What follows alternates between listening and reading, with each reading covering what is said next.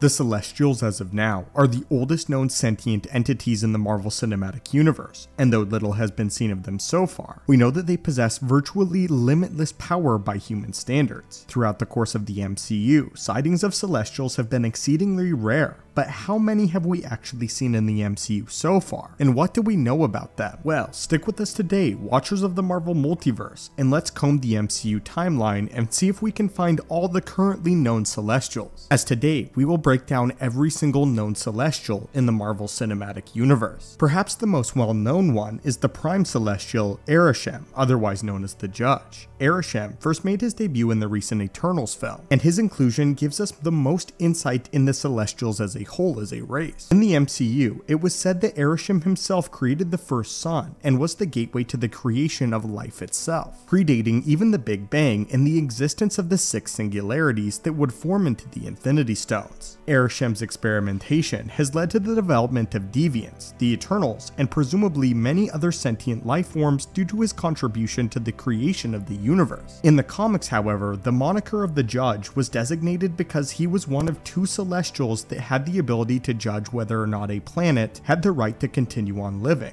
which seems to deviate from the modern MCU where he is the only one. By MCU standards, it seems as if this is Arishem's first judgment of Earth, when in the comics he has judged Earth no less than 4 separate times. He measures the evolutionary progression of his experiments and continually decides whether or not they can be allowed to continue on evolving, and any planets that he deems unworthy are reset and repurposed to host brand new life forms and experiments. Aside from Arishem, perhaps the second most widely known Celestial is Ego, the Living Planet, who is the first living Celestial that we actually meet in the flesh in the MCU, as the father of Peter Quill. Ego served as the antagonist for the second Guardians of the Galaxy film, but his inclusion also gave us an in-depth look at the life of this particularly strange Celestial. By all accounts, Ego is perhaps the most unique of the Celestials for a number of different reasons, but part of this is likely due to the nature of his MCU debut. In the comics, Ego the Living Planet was not actually a Celestial, but the MCU adopted traits from Ego the Living Planet in the comics while granting him the title of a Celestial. The interesting part about Ego is that he himself does not know where he actually came from. He simply states that his earliest memories were drifting through the emptiness of space, utterly alone as he began to slowly learn how to manipulate the molecules and compounds around him. Eventually, he created a shell that later became the sentient planet that we see in Guardians of the Galaxy Volume 2. Therefore, Ego the Living Planet. This makes Ego one of the most unique Celestials in that his body does not resemble that of any other Celestials that we see in the MCU, and is quite different. All other Celestials are distinctly humanoid, and they wear specialized armor that all resemble one another in some fashion. But Ego is a deviation from this trend, which grants him abilities that seem to be unique only to Ego and that the other Celestials cannot use. Part of this is that Ego can create extensions of himself, varying from splinters of his consciousness to entirely organic avatars that he can send across the galaxy. And despite the incredible power of the Celestials, Ego seems to be the only one that can actually do this. Even though Arishem has a specialized world forge where he can create new iterations of the Eternals and Deviants, he himself cannot splinter his consciousness so far as we know. Earlier within the Guardians franchise, we also meet with the Collector, and although the Collector himself has not been confirmed to be a Celestial as of yet, his base of operations resides on the planet called Nowhere. It's interesting to briefly note that some avid fans have theorized that the Collector and the Grandmaster might also be Celestials, but this is yet to be confirmed in the MCU. Though they are elders of the universe in the comics, there is little evidence to suggest that in the MCU that they have been repurposed and made them into honorary Celestials. Nonetheless, we thought this was an interesting tidbit to add. While the Eckardt mining colony now resides on Nowhere, before this, it was once the head of a now deceased Celestial, and quite literally one of the first Celestials that we ever get to see. Little is currently known about this particular dead Celestial though, including the circumstances around his death. But we do know, however, the cause behind the mining colony that would eventually come to reside within his severed head. When the Tyvan group sent a mining expedition to extract bone marrow from the Celestial, as well as brain tissue and spinal fluid from this incredibly powerful being, they found it to be a safe haven of sorts for their underground operations. Now the head of Nowhere serves as a lawless hub for the intergalactic criminal underworld, where rules don't apply and money rules all. Within this criminal underworld, however, there is a bar known as the Boot of Jemaya, which is a reference to another incredibly powerful Celestial. While some have taken this to mean that the disembodied head once belonged to Jemiah the Analyzer, it's possible that this is simply a reference to another comic book celestial. Jemiah, however, is among the celestials that can be seen when Arishem details the nature of the celestial existence to Cersei in the Eternals film. Though this doesn't overtly prove or disprove of connection between Nowhere and Jemiah, Jemiah is incredibly powerful in his own right, and we believe that he is not in fact the head of Nowhere. On screen, Jemiah is shown to help Arishem create brand new galaxies, but in the comics, his duty was to oversee the progression and evolution of various life forms, and offer his professional testimony to Arishem to make his final judgments. The Celestials are notorious for conducting experimentation on sentient life from across the galaxy, and Jemiah's job was to assess the quality of their progression and report back to Arishem, who would then judge whether or not they were still worthy of continuing along their evolutionary paths. Therefore, this is why he garnered the name of the Analyzer.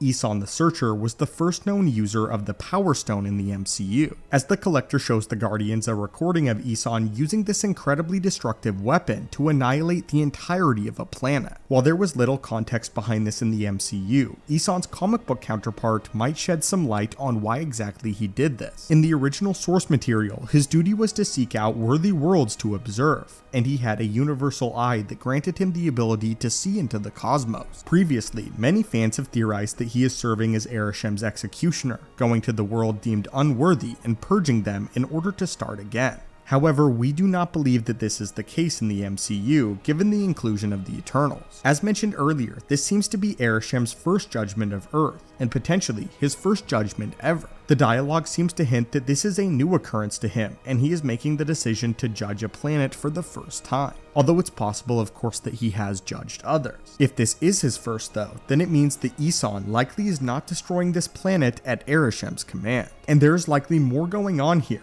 though what exactly is hard to say. Moving on, we have Tiamat. The only appearance of Tiamat in the MCU did not do his comic book counterpart justice, as he never had the opportunity to develop a personality in the MCU. In the Eternals film, the titular band of heroes must stop the emergence of none other than Tiamat from destroying the planet, effectively killing him before he was ever truly born. And it is Tiamat that is within Earth. In the comics, however, Tiamat is known as the Communicator, and was personally responsible for the creation of Makkari, as he was designed to be one of the most efficient travelers in the entire galaxy. Tiamat even sought to stage a coup against Arishem in the comics, doing so after he deemed Earth to be worthy of destruction. But Arishem dissented. This led Tiamat to believing that Arishem was actually malfunctioning, and in the conflict, the Celestials imprisoned Tiamat beneath a mountain on Earth. From here, he would be simply known as the Dreaming Celestial, and it's entirely possible that this was the inspiration behind making Tiamat the Celestial nested within Earth during the emergence in the MCU. Moving on, in the Eternals film, Arishem's history lesson not only gives us a look at Jemiah the Analyzer, but also Harrigan the Measurer. Little is known about Harrigan even in the source material of the comic book lore, as his role is not very well defined at all, and he was also been shown observing different parts of different planets. Very few are actually sure what Harrigan even does. His title of the Measurer seems to indicate that he is a data collector who measures populations and statistics before sending this information to Nezar the Calculator. Nezar, who has also had a few brief seconds of screen time during Arishem's history lesson, is responsible for cataloging data and organizing information that is sent to him about respective planets and populations. Despite his highly intellectual duty, he is an incredibly powerful physical combatant and has showcased this on very few occasions though. During the fourth host of the Celestials, he was targeted by a Soviet missile, but he created an illusion within the minds of the Soviet soldiers and caused them to turn the weapon on themselves without ever engaging in direct combat with them.